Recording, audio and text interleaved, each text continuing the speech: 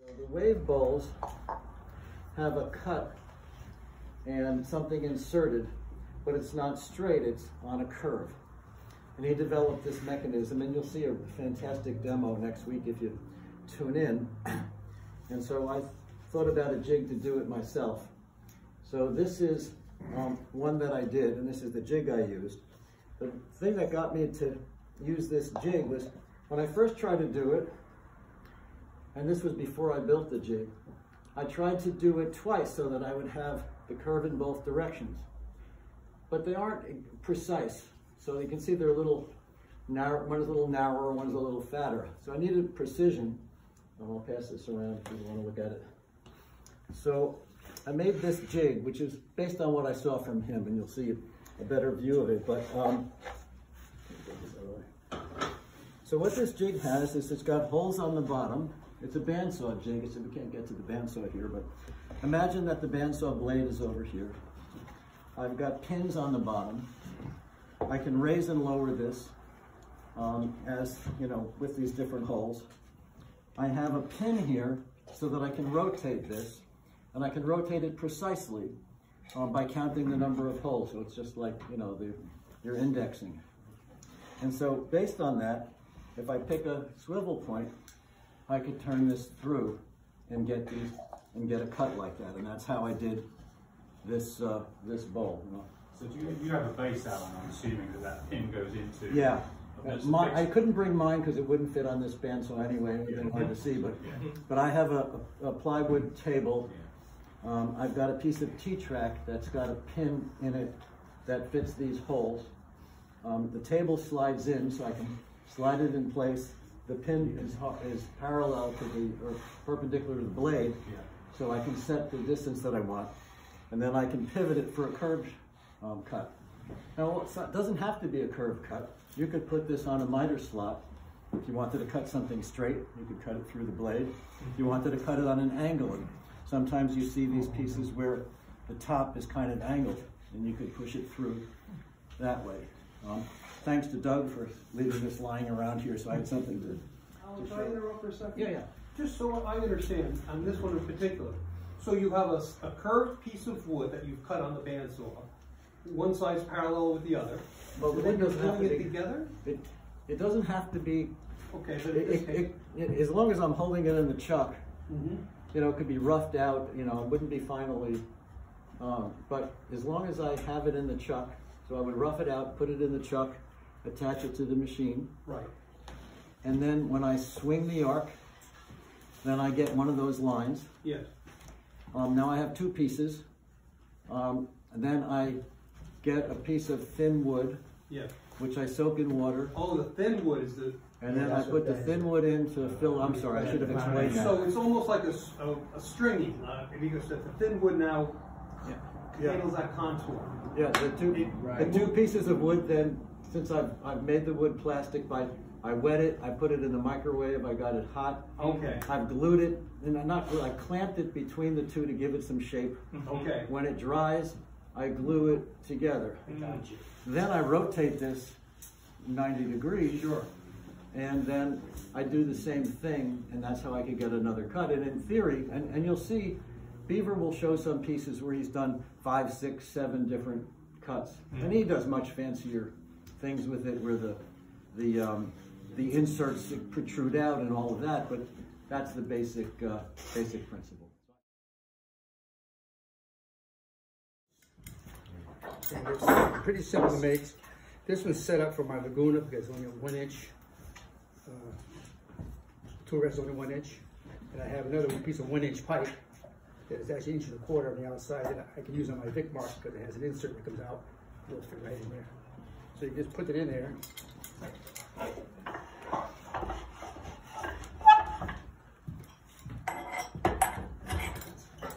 And then just loosen this up. Move this anywhere you want it. That's clever. Just screw the chuck right on here. And you can turn it. So the work you're going to work on is on the chuck, and instead of removing it, you now just remove the chuck. Then you can do stuff and put it right back on the lathe. And you have to just turn it, or something happens. You got to turn it off. You can just turn it off because you got to change it. You got it round. And it's a lot cheaper than a Trent Bosch carving stand. Yeah. Yes. But it's Don't not ask me how I know. It's not pneumatic. It's not pneumatic. Probably Yes. can't bend it. You probably can't bend it as many directions as you can with a regular carver's device, but for what I do it for, this thing's works fine. And Don, where did you get the actual thread that matches the spindle nose? That's I bought that from buy like a master car. And then you welded it, or? No, it's this here piece here is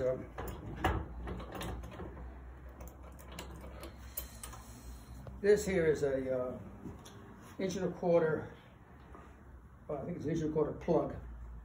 The inside there is just about 1 inch. Okay. In fact, it's a little less. And I just rounded it a little bit, put super glue and shoved it in there. And it's been there for 10 years. Very clever. Yeah. It was pretty good. Terrible. And when you're looking for a 7/16 inch wrench, That's over right there. Don't go away. Right. So you couldn't really get the. You could turn them, and you had this. You could turn it, you know, and you could have the shape, but you couldn't get this hollow out part. So what you do with this thing, you take the piece of wood before you put it on the lathe. Put it in there. Lock that down. wow. Where the hell did you come up with this? Oh my goodness, look at that. Look at this. That is brilliant.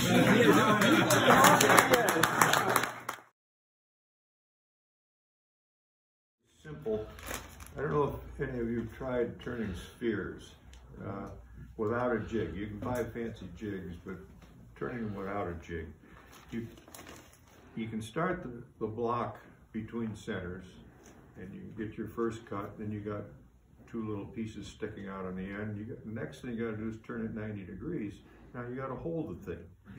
You can buy crazy things to do it, but you can also make them. So what you need is two pieces with a radius that's smaller than the radius of your sphere, so that the cup is actually holding it. This one will just screw right onto the Tailstock. onto the. Let me take this off.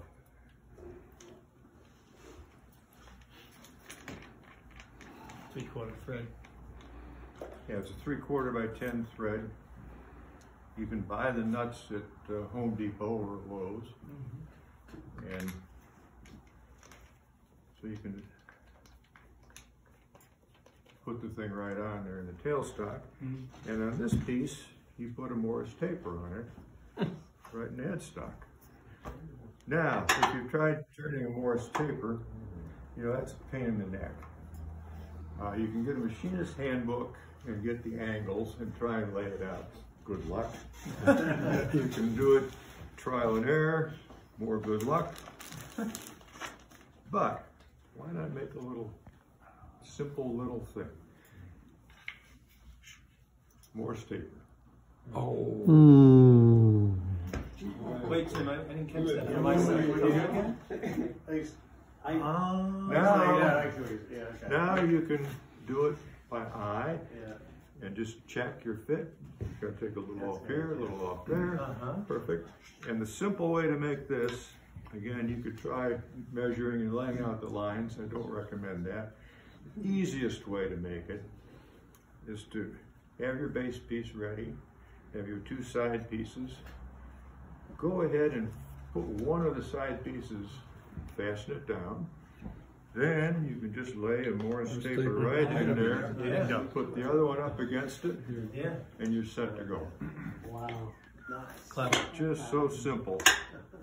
Now, if you don't want to buy the nuts, you can also and get a tap. And you can take your chunk of wood and just tap the 3/4 inch hole into the wood, drill a 3/4. This is what it's. Yeah, it's 3/4.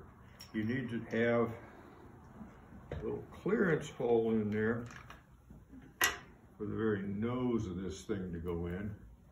but you can go ahead, and the way to start it is to take your piece of wood, or you can hold it in a vise or something, get it all drilled on your drill press, tap it, and then you can take the wood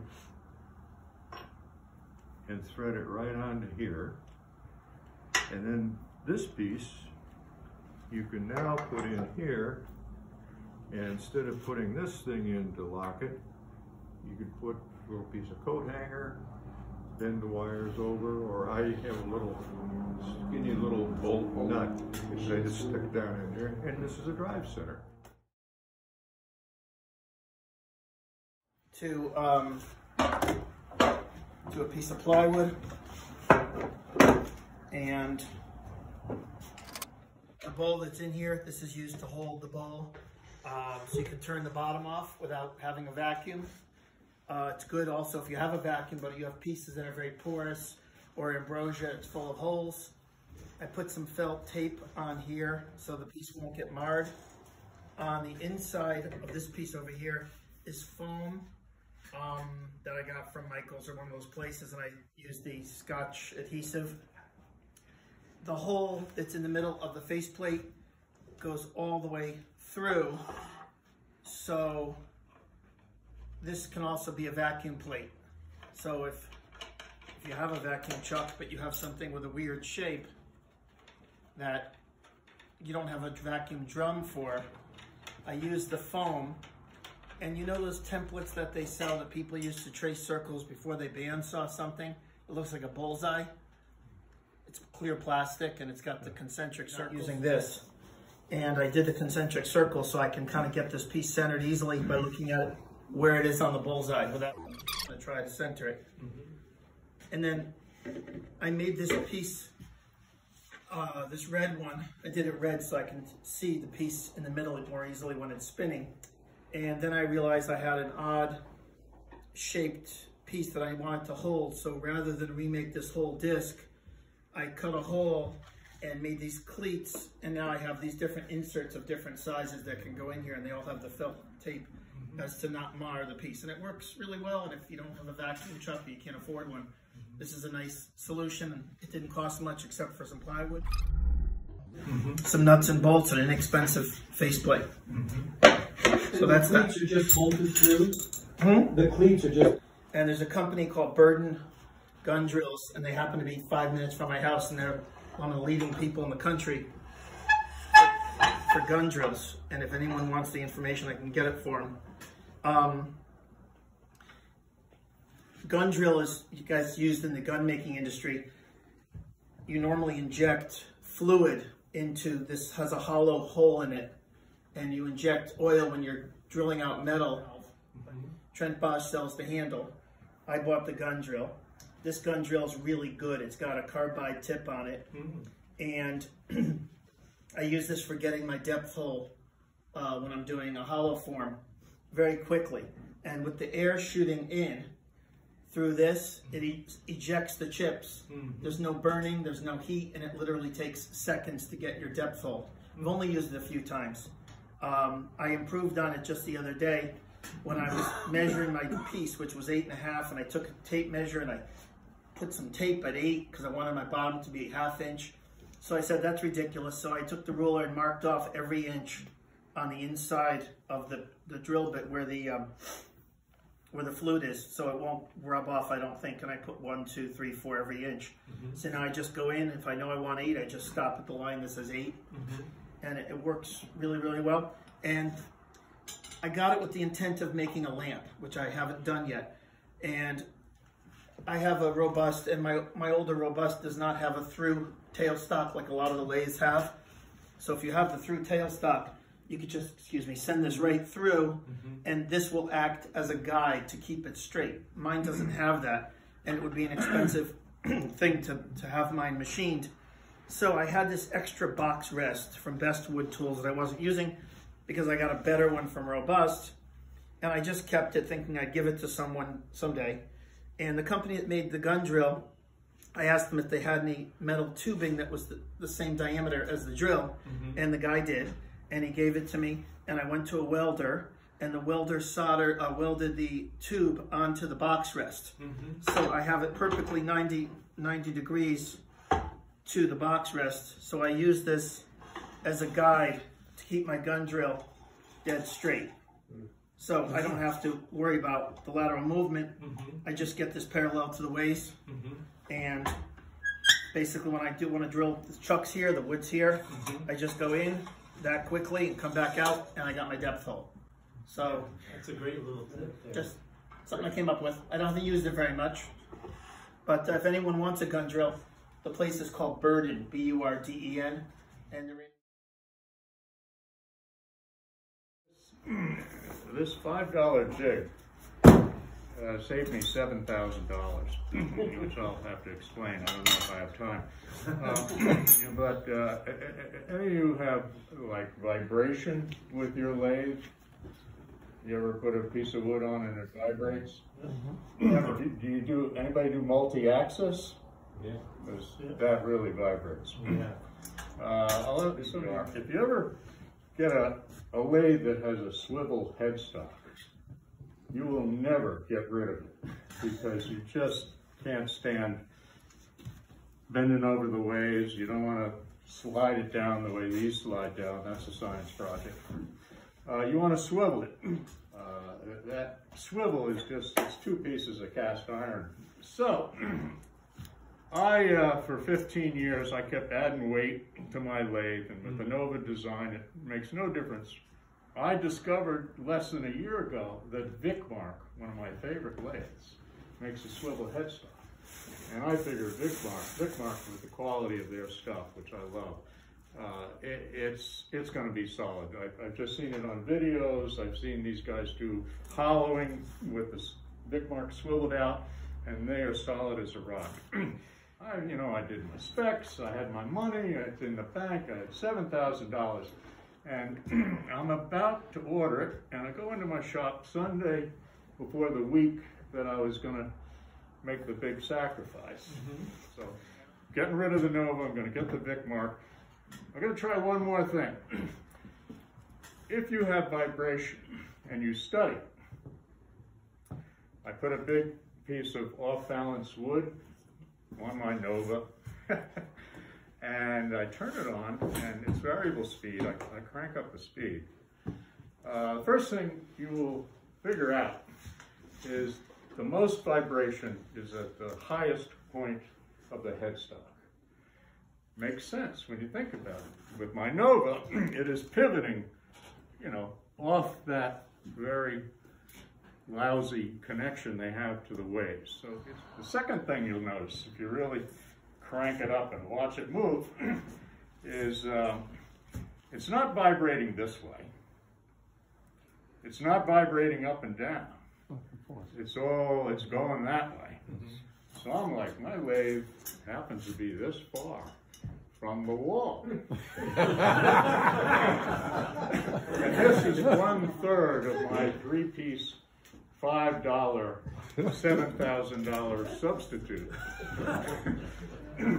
The Nova, which has a cast iron headstock, it's got a sheet metal plate covering up the guts on one side, which very conveniently has 7 machine screws holding that plate on perpendicular to the axis of the lathe. So, step 1, get a piece of heavy steel and take up 2 of those machine screws and screw that in nice and tight. Nice piece of heavy steel. Imagine it's in this plane. My lathe is parallel to the wall. That's that far away. Step 2, a nice strong piece of steel angle with pretty precisely, holes. I don't want to have a lot of play. So I've got a hole at the top of this steel bar coming up, and I've got this angle iron with screwed into it. Part 3 is a much heavier piece of angle iron in the stud, and I was really lucky. I mean, I could have moved my lathe, no more than 8 inches either way, but I got lucky. I didn't have to move it. There was the stud, and 4 big lag bolts, lag screws, on that heavy piece of angle iron in the wall, in the stud. So that's my 3-part thing. I've got wing nuts because I still want to swivel, but all your vibration is on axis. Now for the test. It's Sunday night, it's taken me 3 hours, and I put that big wonky piece of wood on it's on a faceplate, and I start cranking it up. Now your typical shop has all kinds of crap hanging from the ceiling. I've got all my wood racks, all my heavy cast iron tools with sharp points. This stuff is all over. And I'm connected to the wall. So I crank this and I think, you know, this is either going to work or I'm going to get buried when everything is tumbling down. So I crank it up, It is rough. I don't know what is in that stud. I hit a magic stud. It does not move. The garage is not moved. And I figure my garage is probably about 10,000 pounds. And I think I have a 10,000 pound lathe now. I originally made a plywood disc with some hardened steel screws, and it worked great. And I had a bolt in the middle for registering blanks. So this is actually Ames Griggs one, which I finally gave in and spent the 99 bucks, I think it was at the time. Obviously this just goes on. You drill a 7/16 hole. You can slap a large chunk of wood on that and rough it out really, really quickly. So when I'm turning on... Ed, one more thing I'll tell you. That stud in the middle, I believe, is the same diameter as the studs that's in a robust live center if you turn around the point. Really? So you can reverse your piece and you'll have a center reference point. This not in a one-way, but in a robust, if you take this point out and turn it around, I believe it's that size. So you can turn the piece around and you'll have your centers lined up. That I didn't know, because on that point, and it is a great point. So when I'm actually roughing a blank out, I do have, because the live center's there, I always mark the center. And the reason I do that is because I typically will twice turn. This is a Glen knockoff, so it's just a simple plywood plate. You cut out a groove in the center because after the bowls have dried, they will have warped, and they'll warp along the axis. So you need a little bit of relief there. This is just an anti-slip shelf mat. Because I've marked the center on the tenon will have warped as well. But as long as you mark the center, you can get the bowl centered up back on there, and then you can true it back up. Re-true the tenon, true the outside. Now, Alan always asks me questions on Instagram when I'm using this. This is great for truing up bowls. I have bowls of all different sizes, and the one thing that inhibits me is if a bowl is not over the edge, you have to stop before you suddenly cut into your jig. So I've been thinking about this, and I think what I might do is have a standard plywood faceplate, much like this, and then make a selection of sizes so that I can lay the bowl right the way across, so I can actually true right the way through, and use threaded inserts and use that to sort of clip different size plates onto the front. So I've got multiple sizes of this. Can I ask a question? Because a lot of place turn bowls are very often placed either on a large chuck with the jaws expanded, or maybe even something that fits on the inside of the rough. Yep. Now, do you find that this gives you more stability as you? Okay. Yeah. I can. I was using this today, and to the point of vibration. I mean, I have a Powermatic, I had a bowl that had been drying for about a year. It was out of true. I could remount it and turn at 1200. How deep is your relief there in the center? It's just down. This one's ½ inch. And that's enough. That's enough.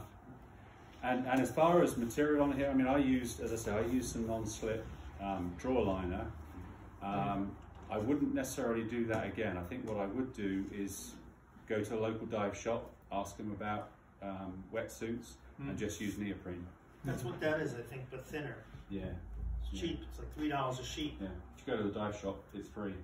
They'll give you an old wetsuit for nothing. This is another carving jig, but this is Carl Ford's design, or it's a modification of Carl Ford. So if you go to Carl's website, he has all the designs up there. So similar to Don's, it's got a handle. The one thing that Carl did is he recommends cutting a plywood handle that he then epoxies the nut into. I decided I was just going to drill and thread it, and I've got a lathe, so I can turn a handle, which actually looks a bit better. But the difference is you can put the chuck on there, as Don was describing, but as you want to turn it, you can lock it in place quite simply, and change the angles. So, and Carl is even good enough to put a complete parts list for McMaster Car, including part numbers. So if anyone wants to make it, they're dead simple to make. This I made with hand tools. Segmented bowl turning. I haven't done any segmented turning, but I happened to come across this, and I thought, well, I got some cashback rewards that I needed to use, or wanted to use. My wife didn't know about. This is a company, I think they're in New Hampshire. I happened to stumble across them. It's called Mitre Set. And they have two jigs. One is for setting the angle of the mitre gauge for the table saw. And they have this one. So of course, if you want to do segmented turning, there could be a fair bit of math involved. But with this, you know, if you want to do 4 segments per, it's easy because it's 45 degrees. But if you want to do, I don't know, 11 segments, what's the math? So here you would just put a pin in 0, pin in 11, lay your mitre gauge in there, and you just literally turn the face of the mitre gauge and you've got the angles. No math. It basically slides in there, and so you can use it flipping this around and putting it over here so I can go into the bottom of a bowl, and this is threaded into the post, so I can go quite deep with it, and it's really quite rigid. This is actually a tool rest off of a little old Rockwell lathe that I got as junk. But the whole idea is that you can get right down in there, and it takes the scariness out of turning the bottom of the bowl. So.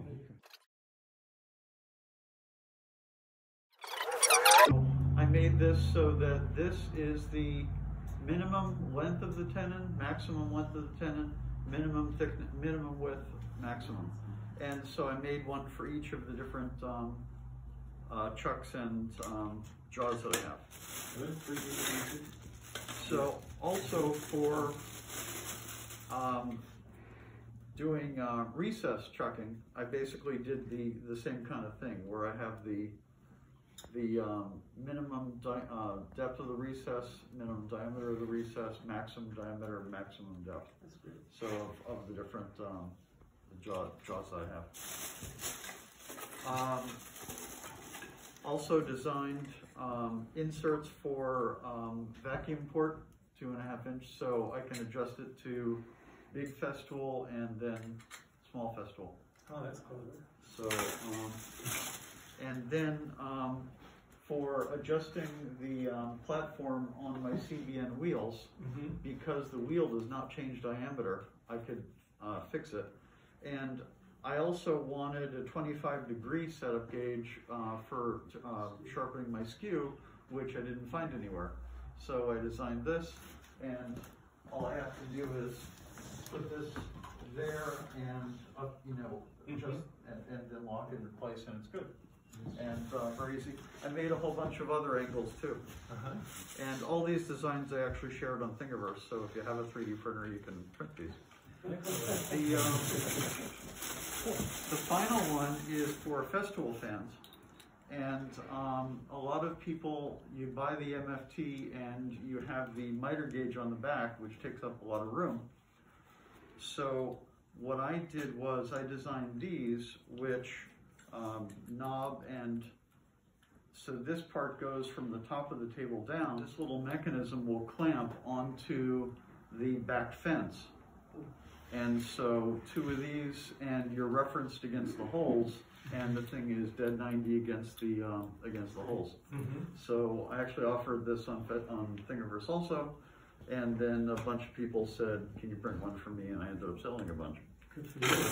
So yeah, that's everything. All right, Steve,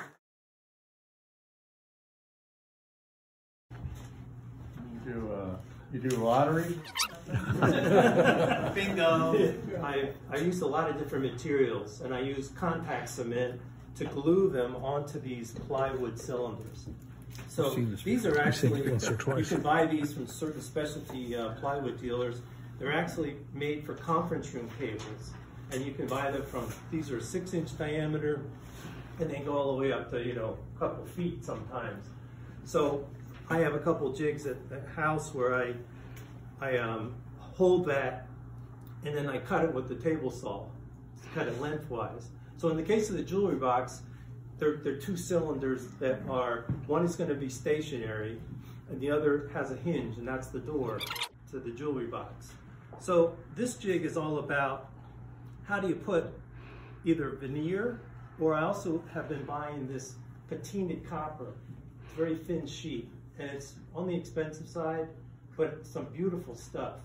And what was happening is, because of the contact cement, you basically put it on 2 sides, right? You put it on the side, bottom side of your veneer or your metal, and then you put a contact cement on this, and then you wait about 15-20 minutes.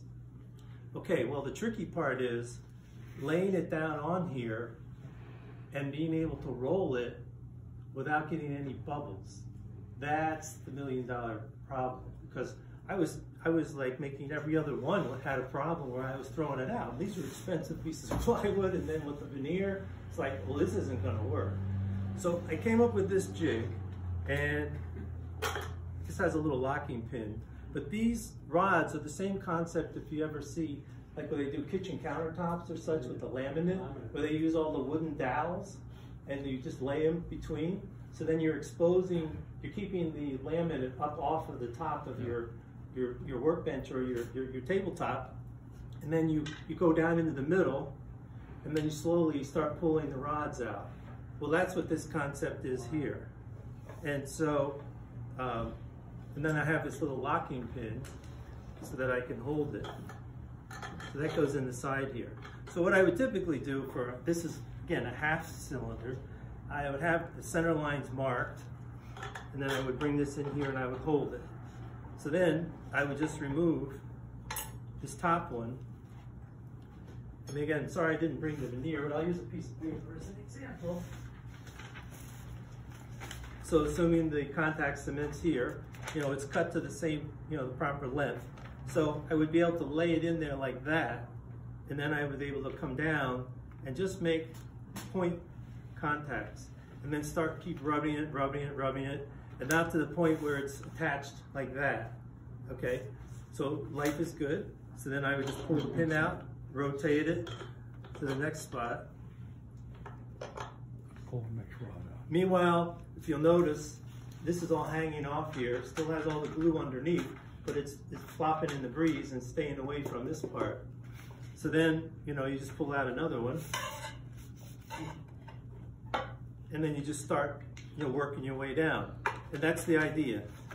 And so you just continue to work your way all the way around, and I've never had one fail since I've done this. So it works really well.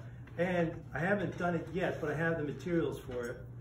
I also was doing full cylinders, and that's a little trickier because as you bring the two pieces around, now you have to have a nice seam, or a lack of a seam, right? If you really don't want to see the seam. And so something, Doug, you and I learned in terms of when you do the veneering, it's the bevel cut concept, where if you cut two pieces of veneer that are overlapping on a bevel, then when you lay them together, you get a beautiful, essentially seamless kind of a fit there.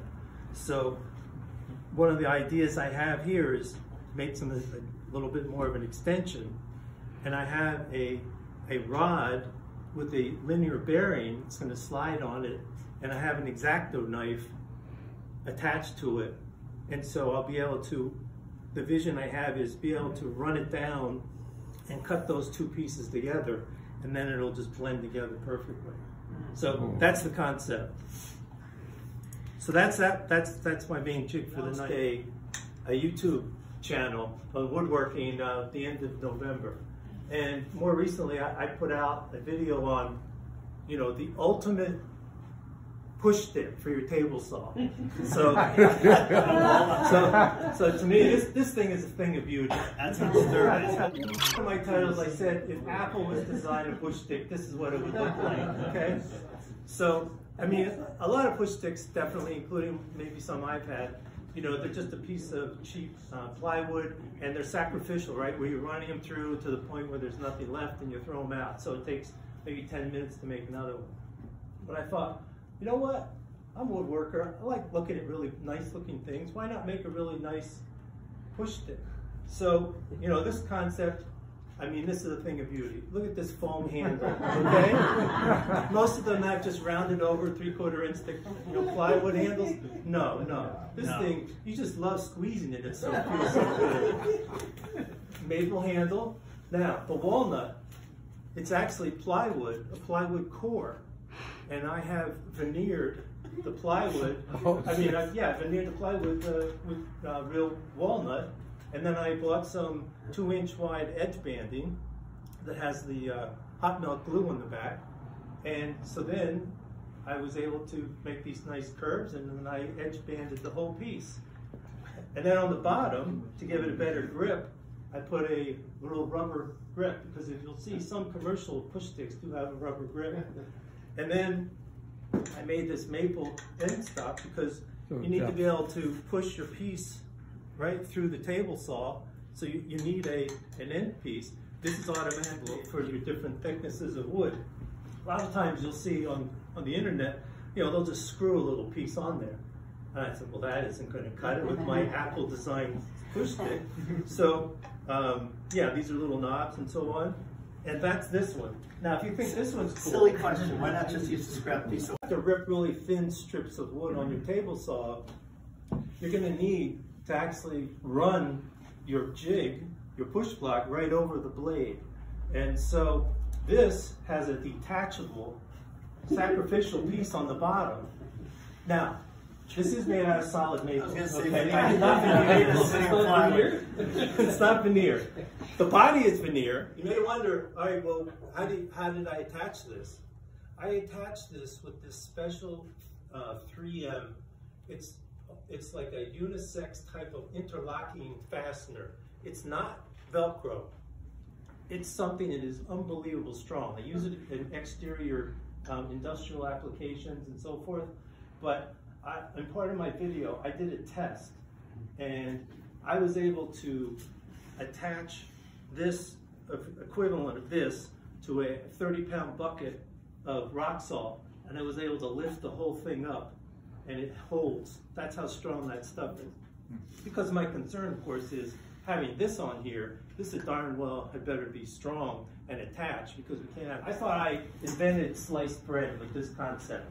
Now, it wasn't terribly popular on YouTube, but I still think it's great.